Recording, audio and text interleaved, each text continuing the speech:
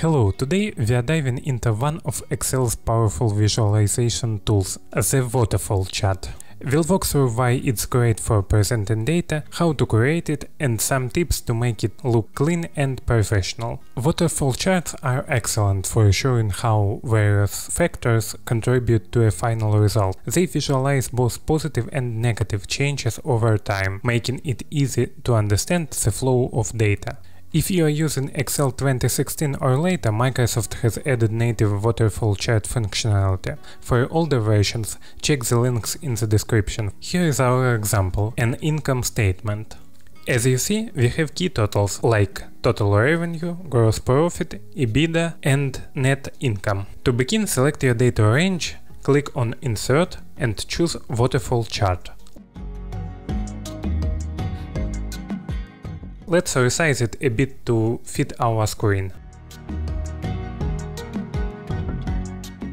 Click twice on the revenue column to select it, and then right-click and set as total. Repeat this for the other totals.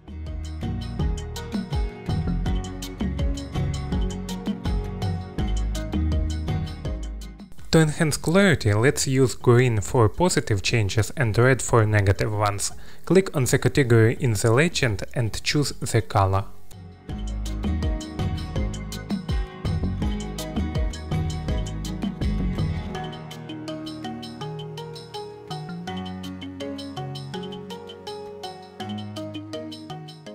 To clean it up a bit, let's delete the legend, axes and grid lines. This keeps your chart clean and focused.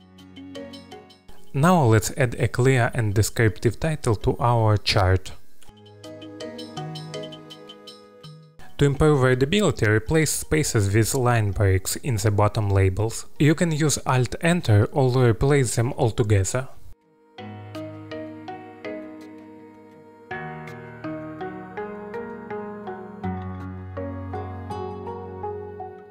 No need to do it manually.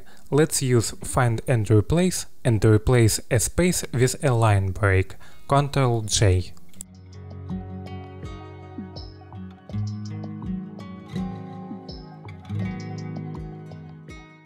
Now adjust the font size to ensure everything looks neat.